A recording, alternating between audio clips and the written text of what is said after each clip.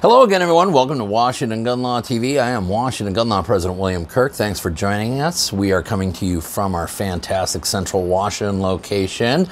Listen, I want to talk to you about an area of confusion and some debate, and I'm hoping to clear up the confusion. I do not believe I am going to solve the debate, but this has to do with some of the aftermath from House Bill 1240, or what we call Washington's assault weapon ban. Now, there is great disagreement amongst the FFL industry, and for good reason. I do not suggest for any moment that any of them are being foolish here. In fact, I think some of them are being probably hyper-protective, and I could completely understand why they're doing it. But it has a lot of you wondering what you can get, what you can't get, how do you get it if you want it. So today, let's at least try to get you our position on, so what is the deal with AR parts in Washington State now?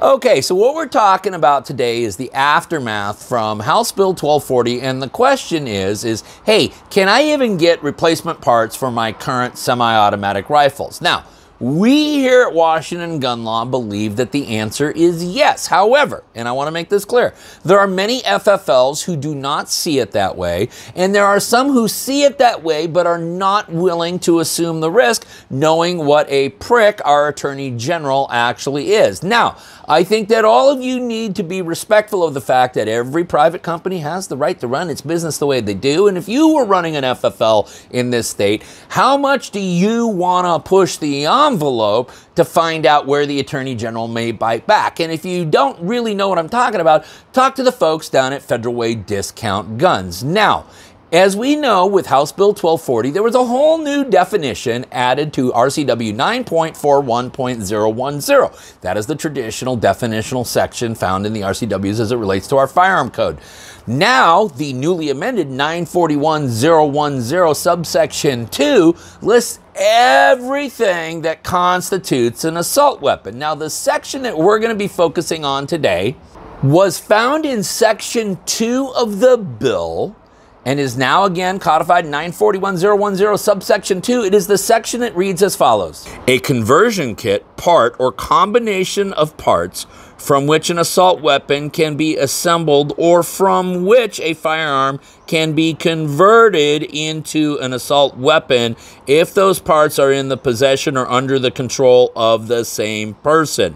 And this begins to get into the area of constructive possession, which would be an entirely separate video and much longer. Now, it is very clear when we take a look at this language right here: conversion kit, part, or combination of parts from which an assault weapon can be assembled. However, when you think about it, there is only one part from which an assault weapon, and as a matter of fact, there is only one part from which any firearm can be assembled, and that is the lower receiver. And absolutely without any question, House Bill 1240 bans the sale of any lower receivers for what would be semi-automatic rifles, AR pistols, or anything in that platform.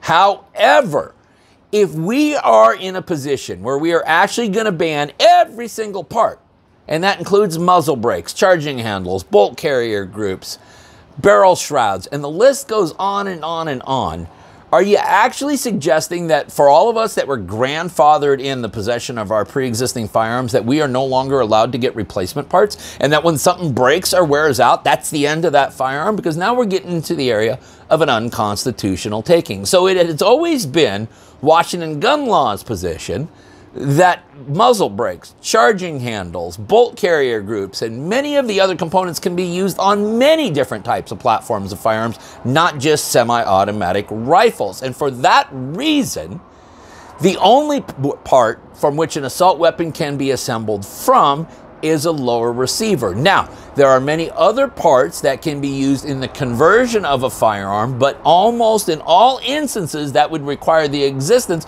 of a pre-existing semi-automatic rifle, which would be grandfathered in as well. Okay, so the bottom line is this: we believe it's okay to sell parts, just not lower receivers. Now, there are some very, very good, very reputable FFLs out there that are not seeing it that way, and at the current time are not selling any AR parts.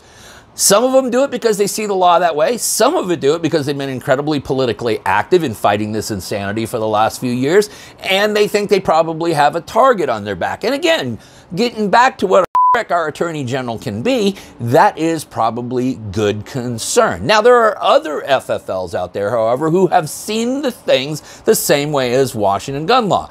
And I'm going to name a couple that I happen to know personally, and I encourage, if anybody else owns an FFL or knows of an FFL who is actually comfortable selling all of the replacement parts, please put that down in the description box below. But two of the ones that I routinely talk about, of course, is Security Gun Club in Woodinville, Washington, and Guardian Arms over in Moses Lake. And I know for a fact that both of them are selling all parts except for lower receivers. And again, I'm sure there are several other FFLs out there.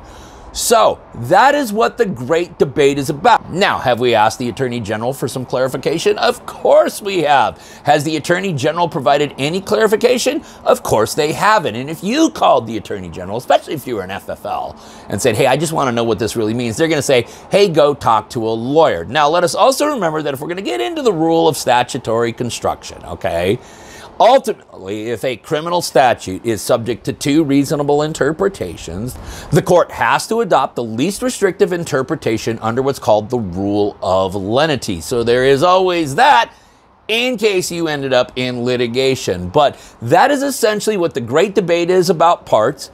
If you are interested in continuing to do some build-outs for firearms that pre-existed the ban, many of you may have a whole cabinet full of lower receivers. But if you want to continue to do build-outs, yes, there are FFLs in this state that can assist you.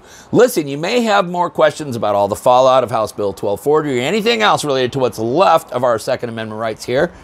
You should know how to contact Washington gun law by now, but if you don't, that's okay. That information is right down there in the description box. Now, in the meantime, I want all of you to remember that part of being a lawful and responsible gun owner, like we talk about all the time here, is to know what the law is in every situation and how it applies to you in any instance that you may find yourself. Until next time, thanks for watching and stay safe.